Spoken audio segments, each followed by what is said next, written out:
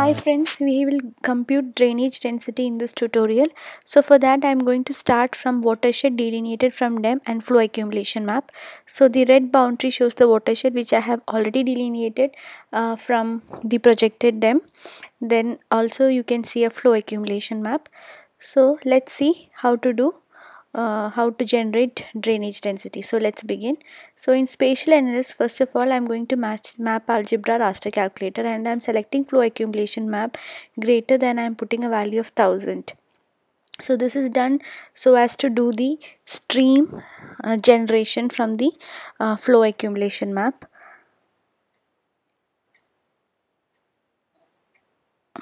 Okay. So the value 0 indicates the null values or no data values, so I'm going to give it a white color so that it is more clear. Okay, so you can figure out the streams now. Now the next procedure is to link these streams. So we'll go into hydrology in that stream link.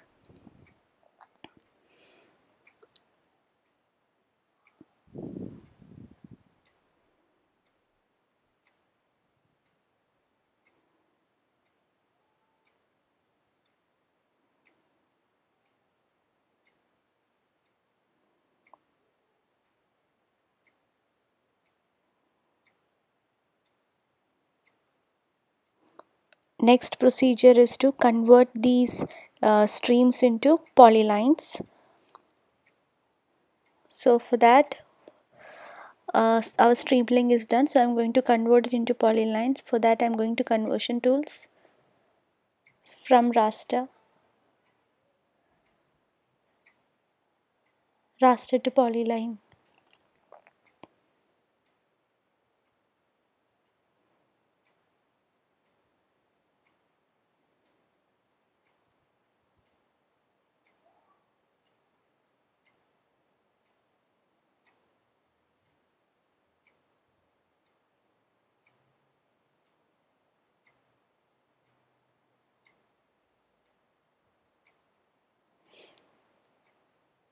Next procedure is to clip our streams into a watershed area. So for that we'll go into geoprocessing, clip.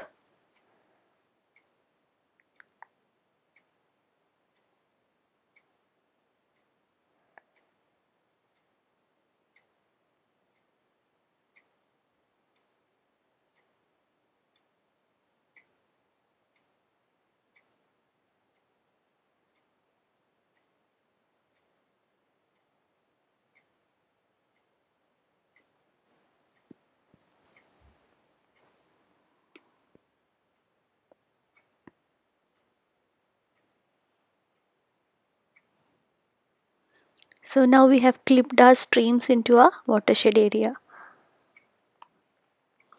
Yeah, so now we have clipped the stream. So now let's study about drainage density. Drainage density of a basin is the total line length of the stream network divided by the basin area. So a high density or high drainage density indicates a mature, well-developed channel system.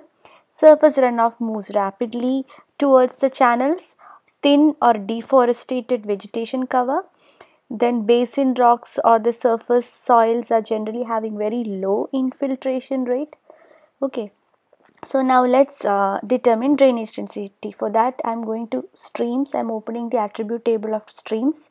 So you can see a field called grid code. So based on this grid code we will generate the stream density. For that in density I'm going to line density.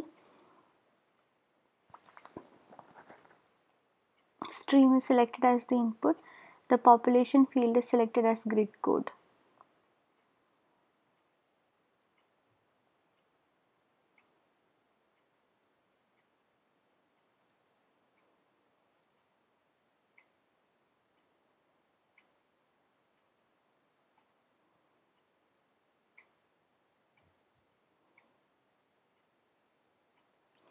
Map units I am giving in square kilometers.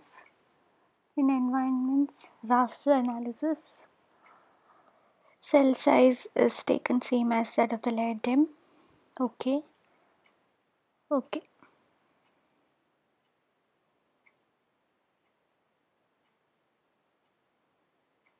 Yeah, so we got the pictorial representation of our stream density. So now we'll move going to the properties. Yeah, so in this I'm going to just select a better ramp.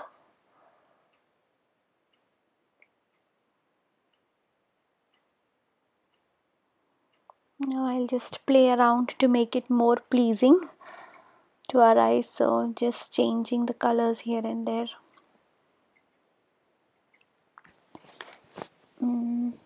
So again I'm going to the properties once again. In that going to labels, so I'm going to format the labels. Number of significant digits I'm going to give just 3. Okay, then I'm going to switch on the use hillside effect value, apply. Okay, yeah, so now we are almost done. So now we can see the density clearly, like where the density is more and where the density is less. So now I'm going to right click the watershed layer, open attribute table. I'm going to add a field called area.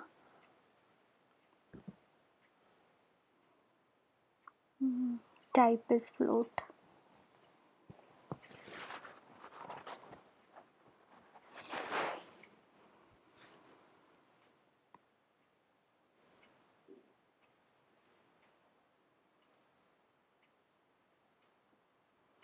In square kilometers.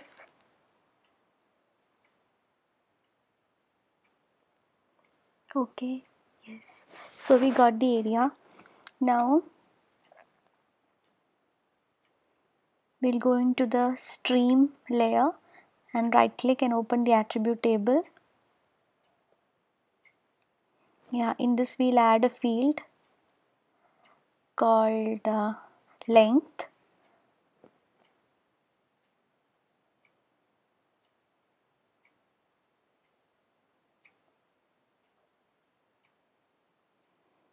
Okay, so we will right click, then calculate geometry, length in kilometers. I'm going to calculate.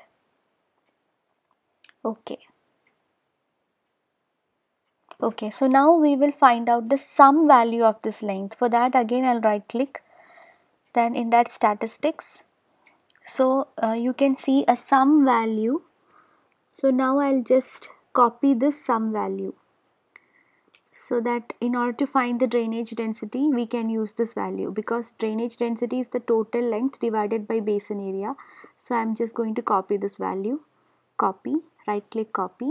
Okay, then again I'm going to the watershed layer, open attribute table. Now I'm going to create one more field called drainage density.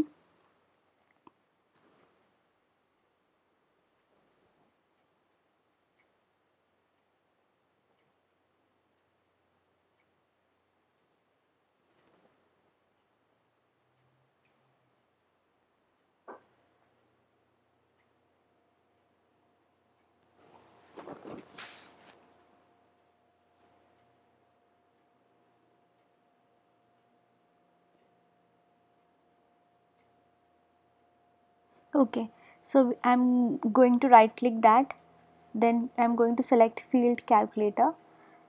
We know drainage density is total length of the streams divided by basin area. So I pasted the value of the total length of the streams which I had copied earlier, divided by area. So okay, yeah, so now we got the drainage density value for the basin. So this is our value. Okay, so in this tutorial we studied how to obtain drainage density both pictorially and by how to find out the value of drainage density. So I hope you liked my tutorial. Thank you.